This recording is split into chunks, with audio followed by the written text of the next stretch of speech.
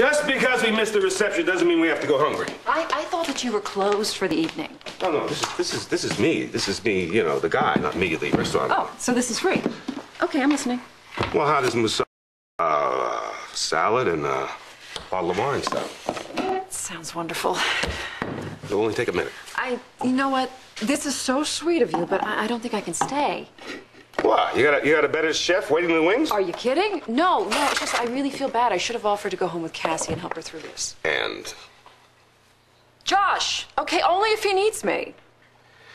Except that if you show up as the supportive one, how is Cassie's sister gonna fit in? Who happens to be, Josh's wife, who is actually Reva, who thinks she's still in the family.